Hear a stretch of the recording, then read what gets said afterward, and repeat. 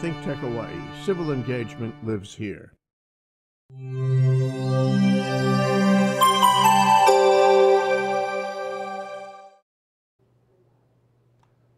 Welcome and aloha. My name is Mark Shklov. I am the host of ThinkTech Hawaii's Law Across the Sea program. Today we're going across the sea to the Middle East. My guest is Nicole Grove. Nicole Grove is an assistant professor of political science at the University of Hawaii at Manoa.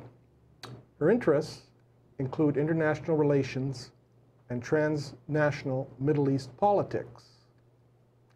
She is a recipient of the 2016-2017 Fulbright Scholar Award in the Middle East and North Africa Regional Research Program and was a visiting scholar at Abu Dhabi University from January to May 2017.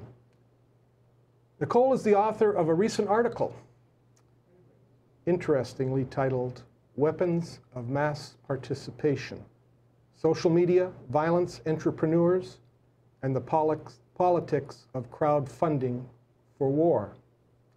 This article appeared in the European Journal of International Relations and discusses the appearance of non-state combatants fighting ISIS in Syria and Iraq.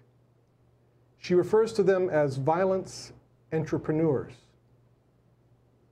and suggests that they may be a new generation of violence and a new way of warfare in many respects, especially in the use of crowdfunding and social media to raise funds for their activities.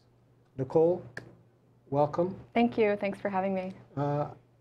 Thank you for being here. I guess I want to ask you first, how did you get this interest in the Middle East and politics there and these different areas? What brought you to that? I would say I think I came into began coming into my political life as a young adult in New York City in the kind of mid to late 1990s, around the time of many anti-police brutality protests in New York. And later, after 9/11, I was a part of the anti-war movement there. I think one of the things that I felt, I think, very conflicted about and wanted to try to understand was at that time how quickly the people around me really felt like they were ready to go to war, and also a lot of the violence that was being committed against particular communities where I lived, based on the way that people dressed or where they lived. And so the way that I tried to make sense of that is I started studying Arabic at NYU, and then I eventually traveled to Egypt to do that and did some more traveling around the region. I think I found that the way that we hear about or read about this particular part of the world on the news is very different from what it actually is like. If you go there, to travel there, visit there, interact with the people who live there. And so that's something that I try to communicate in my own research and to my students when I teach. So your personal involvement with people in those areas kind of has shaped your feelings, and you had a desire to find out what was really happening. Is that an accurate statement? Yeah, I think, yes, I think that's accurate enough, yeah. Well, okay. And now, violence entrepreneurs. I mean, I never heard that term before. Yeah. What does it mean? And what are violence entrepreneurs? And take us into your study and your article. Violence entrepreneurs is a concept that I developed to try to describe what I was seeing as a different kind of irregular combatant from the way that they are often described in international relations literature. So irregular combatants are not soldiers that are participating in a kind of formal armed forces for a country. So usually when we think of non-state combatants, we think of them as, for instance, private military contractors, which are entering into some type of agreement. Like mercenaries or something, well, is that correct? Like private military contractors are just private enterprises that enter into contracts with governments and participate in these conflict spaces in different ways. So they could be providing food for troops. They could also be interrogating people for the army. So but they're formal companies of some sort. I see. Yeah. Okay. They could also be mercenaries, right? So people who are hired to assassinate someone or occupy a village. They can be what Danny Hoffman calls laborers of the battlefield. So these could be people who are being forced to fight or are fighting in a conflict because this is really kind of the only option for them, or is one option in a kind of limited range of options that they have available for their own survival. So other people might fight, other non-state combatants might fight to regain a territory that they've lost. There are other reasons. These particular fighters don't really fit that category at all. They're not entering into contracts with the government. They're not being forced to fight. They're volunteering. They have no clear kind of ideological motivation or territorial aspirations. They really seem to be doing it for the fight, right? For the kind of enjoyment a personal and type of a feeling. Yes. Is this gratification of violence? It can Is be that what you're telling me? Yeah, a lot of different reasons. Oh. A lot of different reasons. Yes, but they don't fit in these other categories, which I think why it necessitated a new kind of concept to try to understand. So they're not employees of a company that has been hired, and they don't live in the territory per se. No. They are private people who, for some personal reason, are undertaking Feel this. compelled to engage in conflict on their own terms. Okay, and where did this happen, and where is it going on, and what have you discovered in your research? So I looked primarily at people who identified as anti-ISIS combatants. So these were people who were traveling to northern Iraq and Syria to engage in combat operations against the Islamic State.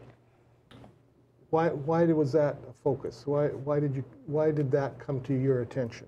It came to my attention in part because so much of, I think, media coverage of this particular issue was really focused on people who were leaving their home countries to go and fight with ISIS.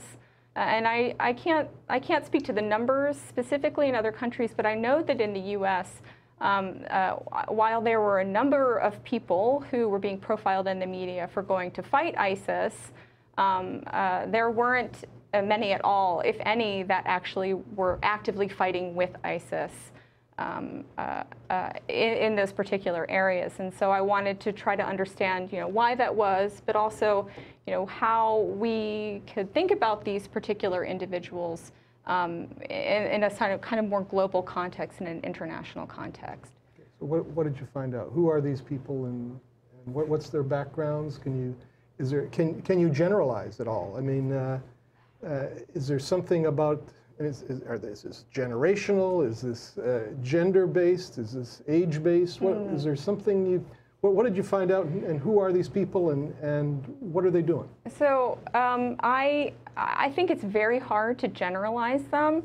They are really quite different in terms of, again, motivation, but also age. Many of them are younger, but some are older. They come from different countries. A lot of them are coming from the United States, Canada, but also places like Australia, New Zealand, the UK, the Netherlands, Denmark, a number of other countries. And so I think it is difficult to say that they are coming from one place over another. I did find that many of them, specifically anti-ISIS fighters, a lot of them were former veterans, a lot of them were white men, but not all of them, certainly not across the scope.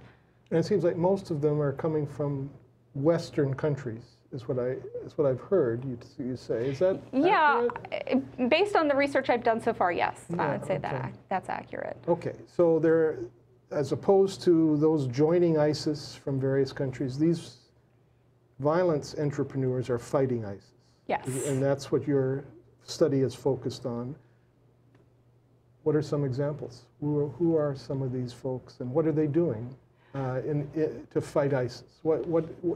They're somehow enjoying the violence, or that seems to be somewhat of a motivation. That's what I hear you saying. What are they doing? So I think what they're doing exactly on the ground is a very good question, and that's not always clear. I think we often have to rely on their own statements in interviews or with other media outlets on what they're doing, because there's not a lot of transparency around their activities on the ground. So I think this is also one of the problems that is part of what we're seeing, which is individuals going off to sort of determine and then fight their own wars, this question of transparency, but also accountability. I think that a lot of them seem to be located in terms of their activities in northern Iraq or Iraqi Kurdistan and northern Syria. This may also be in part because they do have some or had some institutional support in working with the YPG, which were the Kurdish People's Protection Unit. So a lot of them were kind of networking with that group in particular. And are they actually fighting on the ground? Are they actually taking part in battles or using guns and Yes, I mean, based on what to... they've said in interviews, yes, they are taking part in combat. They've admitted to killing members of ISIS. But again, a lot of this information is based on the statements that they've made to the press. Okay. And they are not visually in the United States. I mean, how are they known in the United States? How do we hear about them? How do we hear about them? I think I'm going back a little bit further than this particular time frame that I was looking at in the article that you mentioned. But Christian, who is a UCLA student, decided he was going to fight with Libyan rebels just a couple of years before I think that this particular phenomenon really started gaining more attention in the media. And he said that he went to do it on his spring break to have an adventure, right? So he'd previously done some volunteer work abroad, something that we might conventionally think of as more kind of volunteer work. But he wanted to go fight with the rebels in Libya to kind of have a real or authentic experience. And that, I think, is really, you know, when I heard about that and also saw that he was being interviewed when he came back on Good Morning America, it was kind of astounding to me. I sort of wondered, like, how someone could go and do this and then come back and be interviewed on morning television and then kind of go back to work. It was very different from what we call dark tourism, which is maybe going to like former conflict sites or war memorials or things like that. Like, this is actually taking part in battle in a way that's very real and immediate and has consequences. So that was the kind of, I think, my first kind of introduction to this. And then I think the anti-ISIS fighters was really kind of where I picked up in the concept development. All right. Yeah. So and who are some of them, and how are they using the social media? How are they getting their word out? One group, the Lions of Rojava, was organizing on Facebook. They were using their Facebook page. They were working with the YPG to recruit people to come and join them. Also, people used Facebook to kind of express their support, even if they couldn't fight. They wanted them to know that they really appreciated what they were doing. They also use crowdfunding campaigns as well. So they're using Kickstarter, GoFundMe to raise money to buy plane tickets, buy armor, just to get themselves over there. And we have an image on screen. What's this? So this is a crowdfunding page that I found by, I believe he's a former veteran from Clarksville, Tennessee. And so he was trying to raise $4,000 so that he could, as it shows, take the fight to ISIS. And at the time that I had taken that screenshot, that was in 2015, he had raised about $880 from small private donations on the platform. Okay, and the next photo, let's take a look at that one. So this is Jamie Lane, ISIS hunter. He was also crowdfunding on GoFundMe. This particular crowdfunding page was set up, it doesn't look to me, just from the details of the page, by Jamie Lane, but by a friend who was trying to organize some funding for him on his return. I think he was in northern Iraq, so it was a kind of payment kind of a gesture of appreciation for fighting ISIS Okay. and when he returned to the U.S. All right, and so we have these violence entrepreneurs, folks that for some personal motivation are going to Syria or Iraq and fighting ISIS. A little different than those joining ISIS. And there's some questions that I have, about what happens to them. Now, we'll take a little break. Okay. We're going to take a 1-minute break and then come back. And I want to ask you, what happens to them? This fellow that spent his vacation fighting ISIS, admitted it, what happens when he comes back? But let's talk after the break. Okay. And aloha, my name is Calvin Griffin, the host of Hawaii in Uniform. And every Friday at 11 o'clock here on ThinkTech Hawaii, we bring you the latest and what's happening within the military community. And we also invite all your response to things that's happening here. For those of you who haven't seen the program before, again, we invite your participation. We're here to give information, not disinformation. And we always enjoy a response from the public. But join us here, Hawaii in Uniform, Fridays, 11 a.m. here on ThinkTech Hawaii. Aloha. Hey, Stan the Energy Man here on ThinkTech Hawaii. And they won't let me do political commentary, so I'm stuck doing energy stuff. But I really like energy stuff, so I'm going to keep on doing it. So join me every Friday on Stan the Energy Man at lunchtime, at noon, on my lunch hour. We're going to talk about everything energy, especially if it begins with the word hydrogen. We're going to definitely be talking about it. We'll talk about how we can make Hawaii cleaner, how we can make the world a better place, just basically save the planet. Even Miss America can't even talk about stuff like that anymore. We got it nailed down here. So we'll see you on Friday at noon with Stan the Energy Man. Aloha.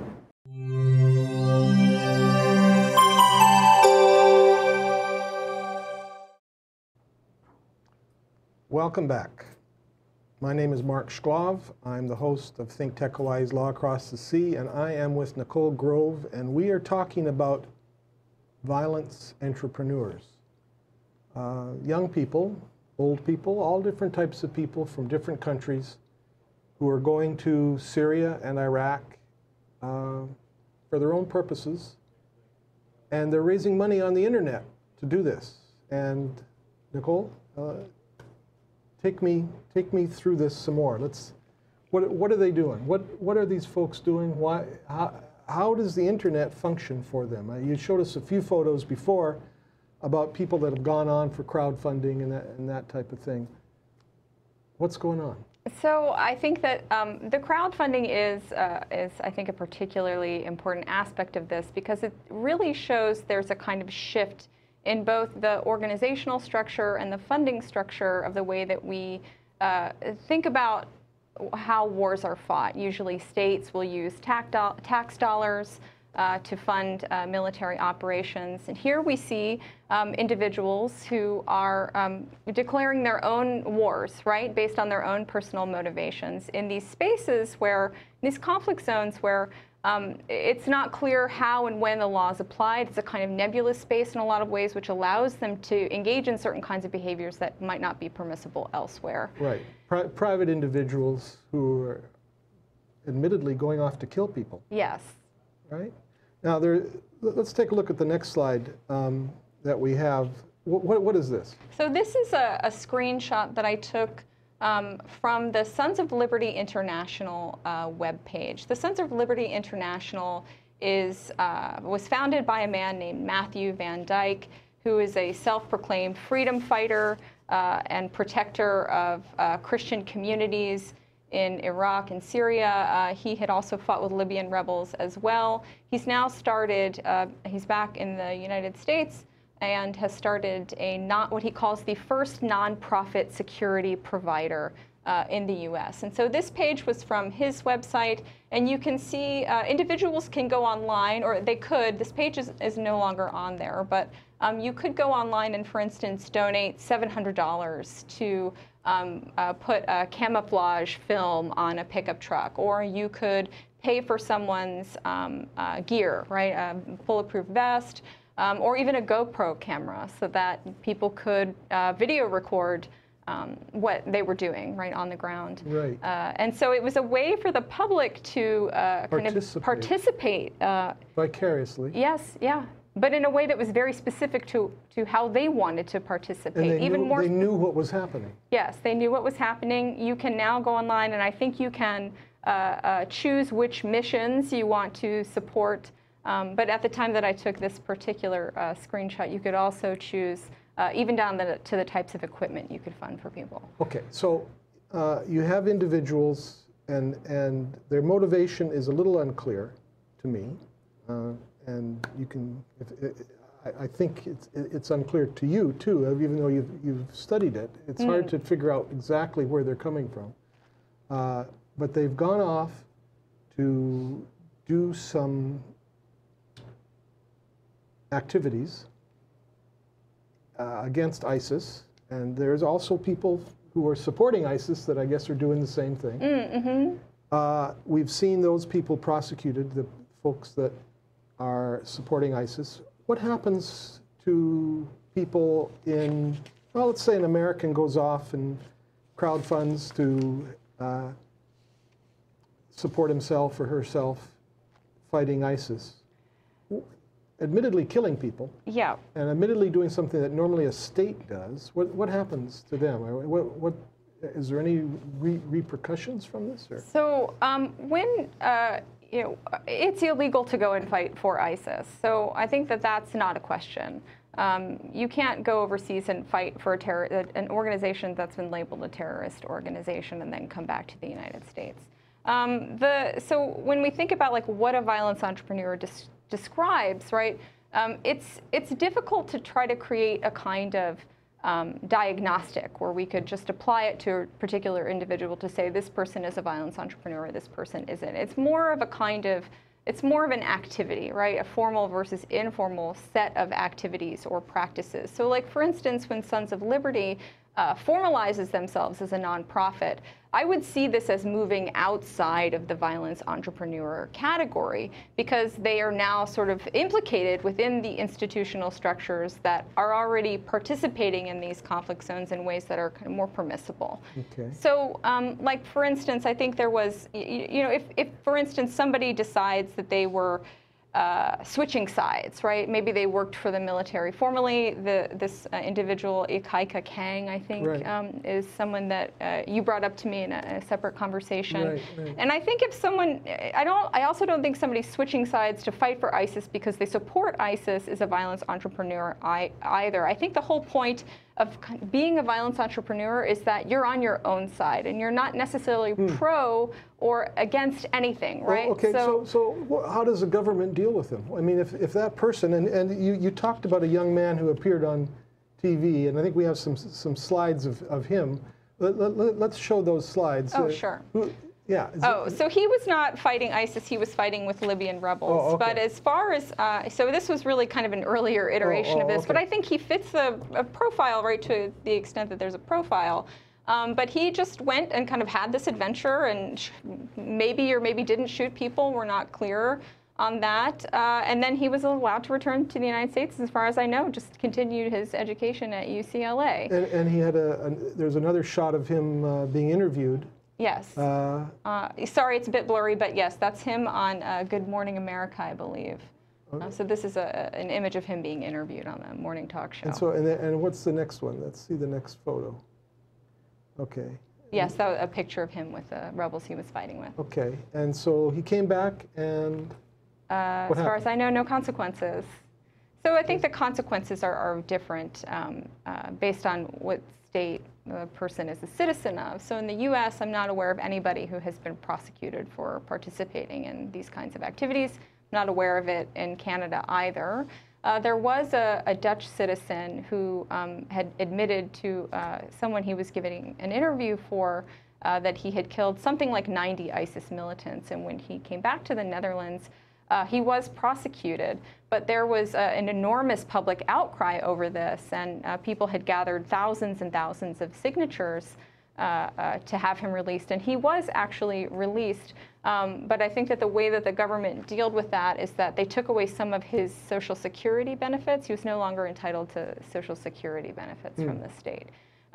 So I think that it really, I think it depends, really. I think it really depends on the state. So my question is then, are these violence entrepreneurs taking over the role of the government in those countries, and that's why they're not prosecuted. Is that a legitimate question? Taking over the role of the government. So I think we could think about it this way.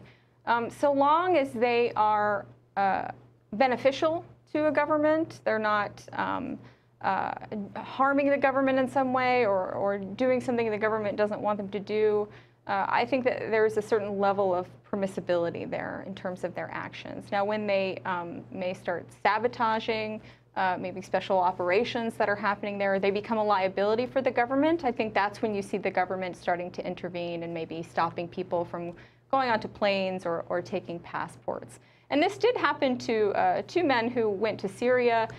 They got there, decided they didn't like what was happening to them, and actually went to a special forces unit and asked to be extracted. And the officers there told them that they should leave the way that they came.